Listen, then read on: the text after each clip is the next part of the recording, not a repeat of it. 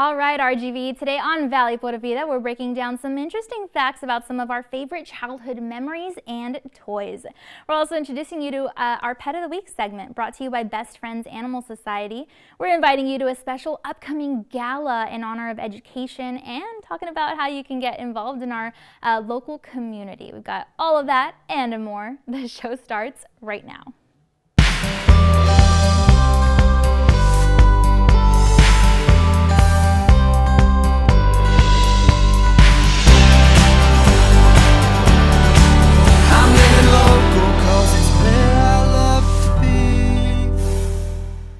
Hey again, and thanks so much for joining us today. I'm your host, Danielle Banda. Now, how about comic books and collector's items? Again, I mean, these things definitely bring us back to our childhood and give us a sense of nostalgia. And we've got to look at a local comic shop that has even more of those things, and we're giving you a peek into that world right now.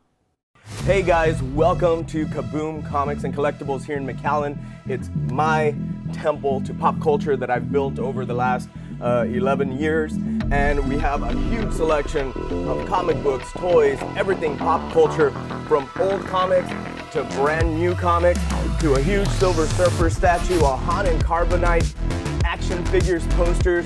We have it all.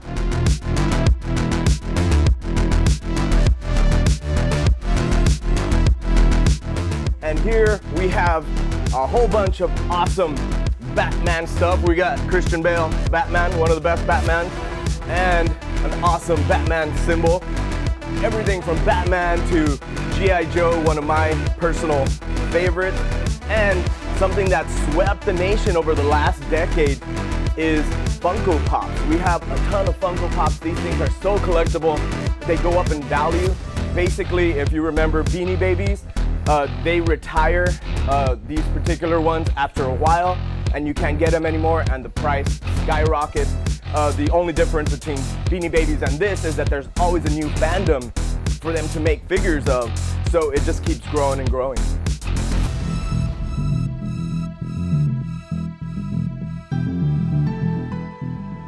So if you're new to collecting figures, maybe you don't know this, the value dramatically decreases without the box, or if there's any damage to the box.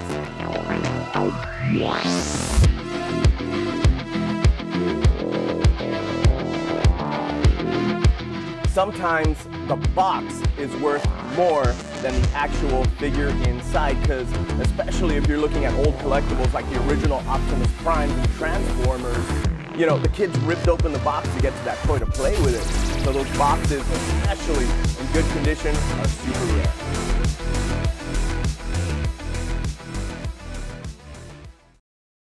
That is awesome. And in keeping with our theme of childhood memories, we're going to go ahead and focus today's Fun Facts segment on some of the more interesting aspects of our favorite things when it comes to what we played with when we were growing up.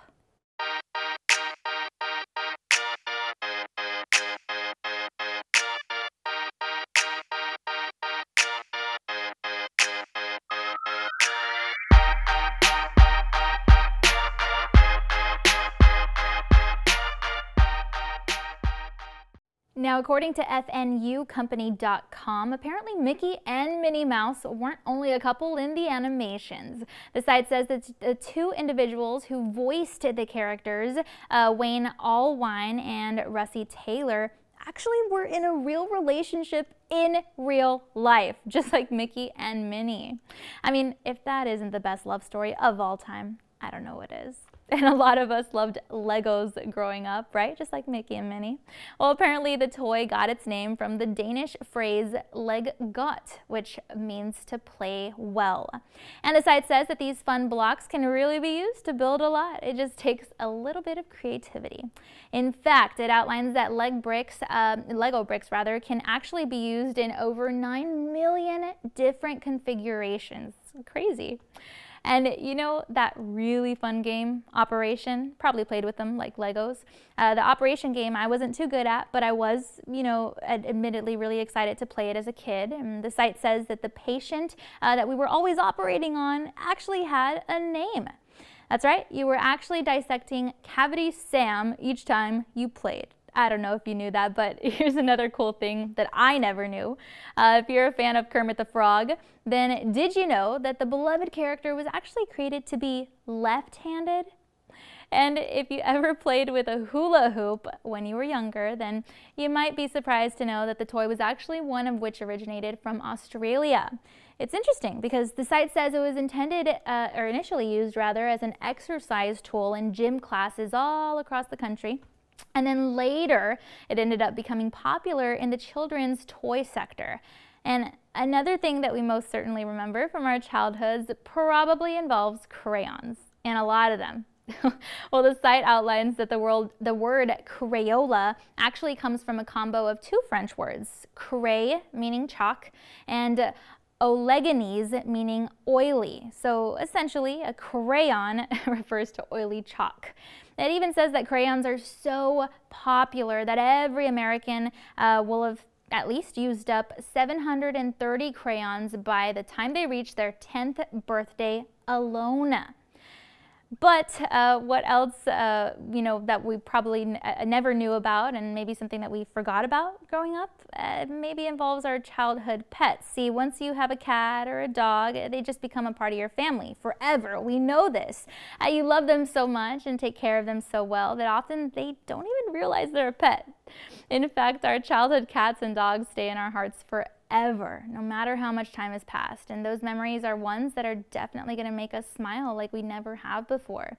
Opening up, your home to an animal is truly life-changing. And whether you're currently a pet owner, never have been, or haven't been in a while, there's something to be said about just how much joy can come from our furry companions. So our team went ahead and visited with a local animal shelter to introduce you to one heart who's in need right now of a forever home. So here's today's Pet of the Week segment, brought to you by Best Friends Animal Society.